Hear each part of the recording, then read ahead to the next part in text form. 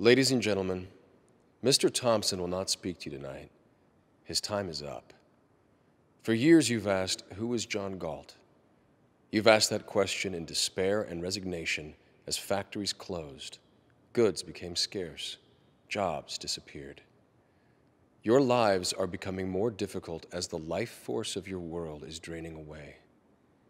You have asked that question without expecting an answer. I'm here to answer it.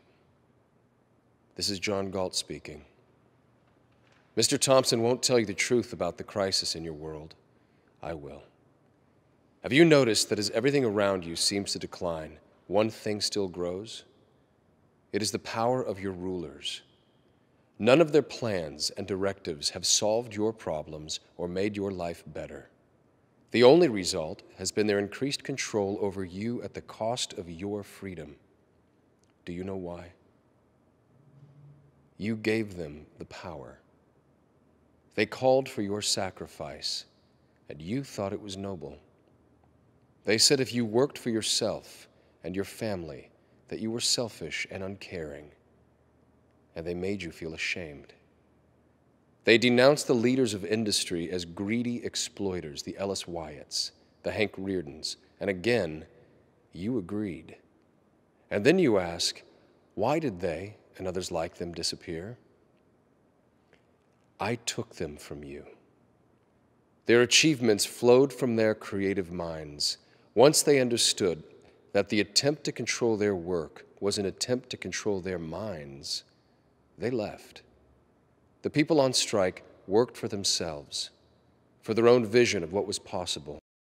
When they recognized the honor they deserved, they rebelled against the guilt you wanted them to feel for their success. You counted on them to keep producing, to keep thinking, even as you denounced them as selfish. I showed them they were being punished for their own virtues, and I showed them how evil that is. I made it my mission to help these heroes say no. All evil needs to win is the consent of good people. They have joined me to freely produce, trade, cooperate, and compete in a place where the rights of all are protected. Do not try to find us. Do not try to bargain for our return. Get out of our way. To everyone within the range of my voice, you now have a choice to make. If you decide to support the notion of sacrifice enforced by the state, your game is up. Your world is in a downward spiral, and you will ride it down to destruction. But if you share the values of our strike, if you believe that your life is a sacred possession for you to make the most of, if you want to live by the judgment of your own mind, not edicts from the state, then follow our lead. Do not support your own oppressors. Stop letting the system exploit you.